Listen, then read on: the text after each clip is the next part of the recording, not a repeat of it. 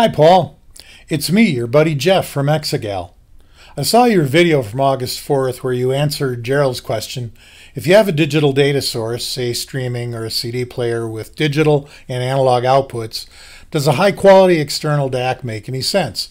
If you can use the digital optical input of a Class D amp, wouldn't it be beneficial if the signal stayed digital? As you recall, Gerald is from Cologne, Germany.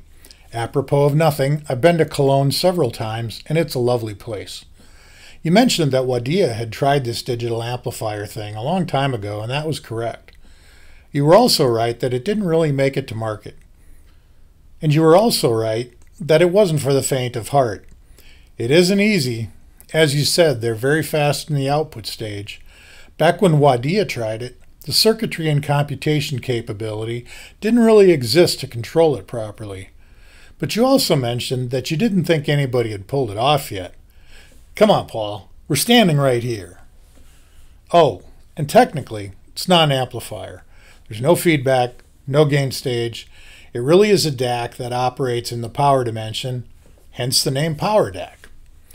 It took us about 2 years to perfect the ion Power DAC, and in that time we learned a lot about tightly controlling power while keeping it from overshooting and undershooting the intended output voltage. We burned up a lot, and I mean a lot, of ions while we were learning about the ability of these power chips to create plasma jets that could cut clean through printed circuit boards and with the intense radiant heat scorch nearby parts and boards as well. But we eventually worked it out, and we can now control audio power as easily as we can do a D to A conversion. The ion hyperdrive power DAC technology can perform a rail-to-rail transient in 10 microseconds. The ion can reliably perform these rail-to-rail transitions at frequencies up to 100 kilohertz sustained. That makes it easy for us to render audio frequencies at their full power level.